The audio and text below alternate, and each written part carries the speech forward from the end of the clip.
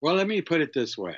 Um, one of the reasons that this country is so great is that we have the ability through the Constitution to have a peaceful transfer of power. I bring that up, and I bring it up from Sugar Land, Texas, looking it down at 30,000 feet. This is what I think has happened.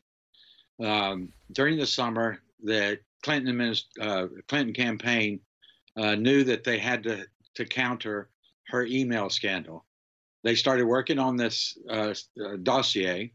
The campaign put things in the dossier. They got things from the Russians. They put this dossier together for a late October surprise. Um, these texts show that the president and the administration, everybody, all the Democrats, appointed Democrats, were involved in this. It didn't work. Trump won. Sidney Blumenthal came up with an idea, a strategy to take Trump out. And they started by this narrative of a scandal, a Russian collusion, so that the media is talking about a scandal while they're using the dossier and using the FBI and the Department of Justice to undermine and go after the Trump and Trump administration. The Democrats were even calling for impeachment before Trump was even inaugurated. And so all of this was going on. It looks like to me that it was a political coup d'etat. And so it goes on. The FBI stonewalls the Congress for over 6 months. We finally start getting information. We find out they lied to the FISA court. They found out that they were wiretapping the Trump, not just his campaign, but the Trump transition team and the Trump administration. And now it's all the evidence is coming out. I know I sound crazy, but this looks like to me they were trying to take down Trump and not allow him to be president of the United States.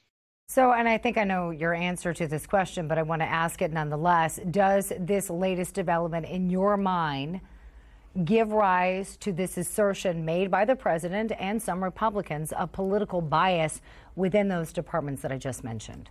Look, I got to tell you, Miranda, I served in this government for over 22 years. I know how people work. I know how things get transferred back and forth. I know how parties work within each other to make things happen. Nothing happened, particularly with Democrats, because the rule of law means nothing to them.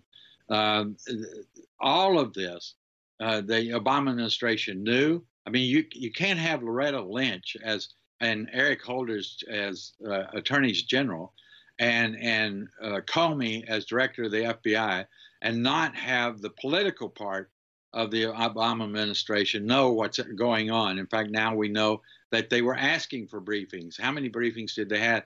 This went on for months. So everybody knew what was going on, and the campaign came in, and the campaign was brought into it too. So they were all working and colluding together, and now we find out they were colluding with the Russians.